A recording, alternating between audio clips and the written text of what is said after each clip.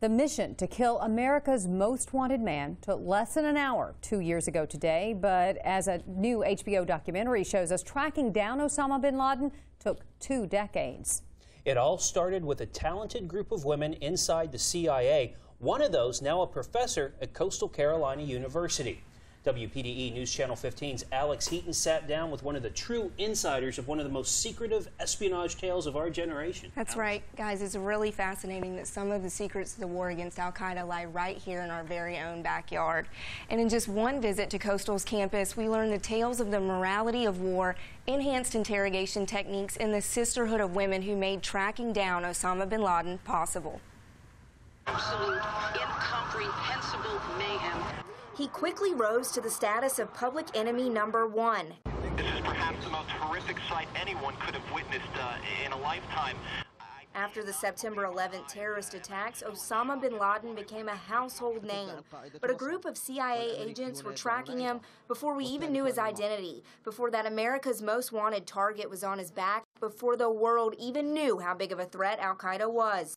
He was somehow involved, at least funding, a bunch of terrorist groups whose members had fought in Afghanistan, and then they were going overseas and they were blowing stuff up.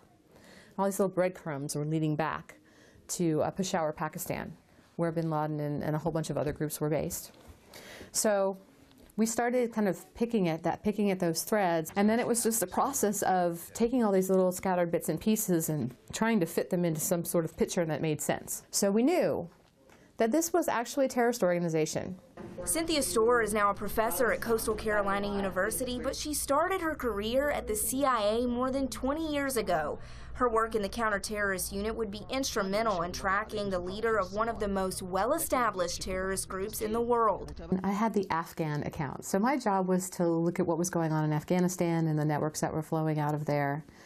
And so, of course, I kept following this worldwide movement, whatever this was. She and a group of female colleagues, aptly named the Sisterhood, spent the better part of 2 decades connecting the dots between terrorist cells, following the breadcrumbs back to bin Laden. When we first started following bin Laden, he was living in the open, but he didn't acknowledge to people, even his friends, that he actually was running a terrorist group. He was sort of the godfather figure.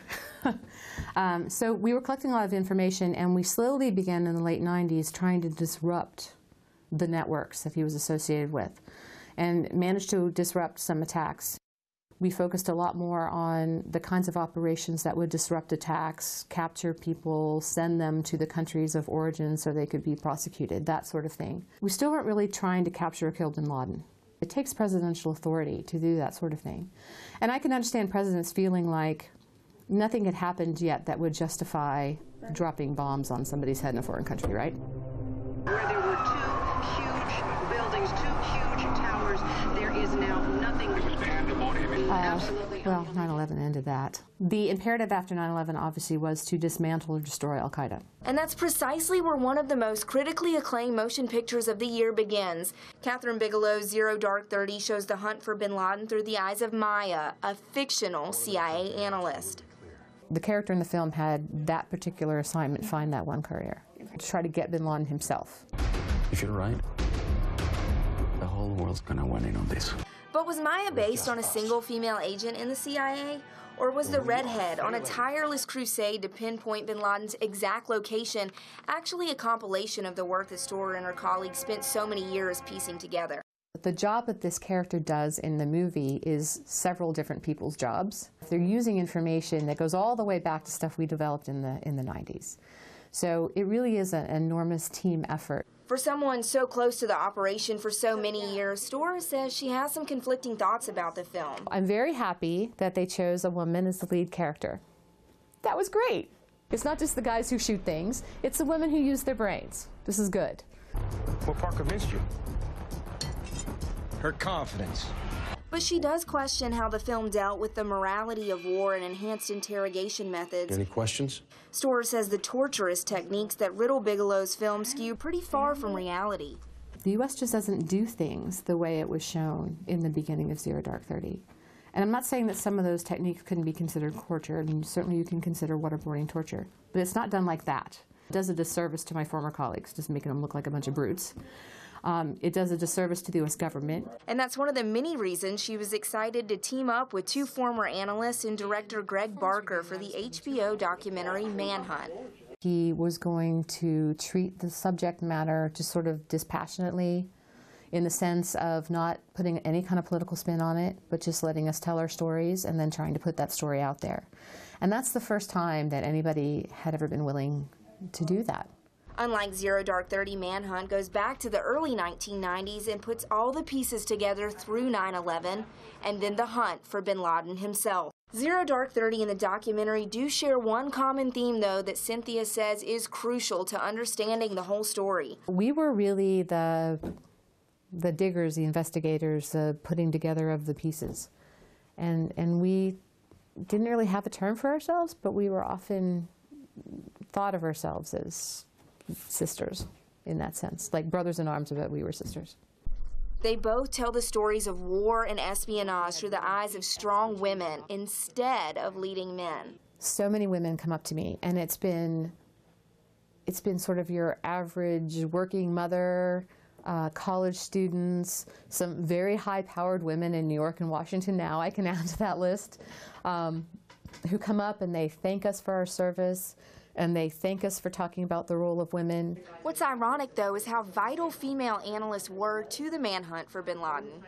What do you think Osama bin Laden would have to say about a group of women being responsible for tracking him for 20 years, being ultimately responsible for his death? You know, it's funny, it is the supreme irony, right? Women should be pregnant and barefoot and covered up and in the kitchen, and here they are going after him. Today marks 2 years since Navy SEAL Team 6 raided that compound in Abbottabad, Pakistan. And although Storer wasn't actively involved in that aspect of the manhunt, she said her first thought was, good, we got him, but then there's no time to celebrate because your brain automatically goes to the next thing, which is, okay, who's going to take over from him? Are there going to be revenge attacks? What's the organization going to be like now? Is the American public still at risk? You know the war isn't over. We've just managed to kill a leader. And that's not a just, it's important. The game is going to change, but how is it going to change? Al-Qaeda is an international terrorist network founded by Osama bin Laden in the late 1980s and is still active today. A pretty impressive story. So, in the end, did she really like Zero Dark 30? Did you get the impression maybe she didn't so much? She said, you know, for someone so close to the operation for so many years, it was hard for her to believe everything that was in the film. But of course, she's in Manhunt, so she probably has a more favorable opinion of that. And she loves that the women are a strong leading aspect of those. Well, Manhunt premiered tonight on HBO at 8 o'clock, and if you missed it tonight, you can watch it on HBO On Demand. Yeah, we also have more information on your website, carolinalive.com. Alex, thanks so much. Thanks.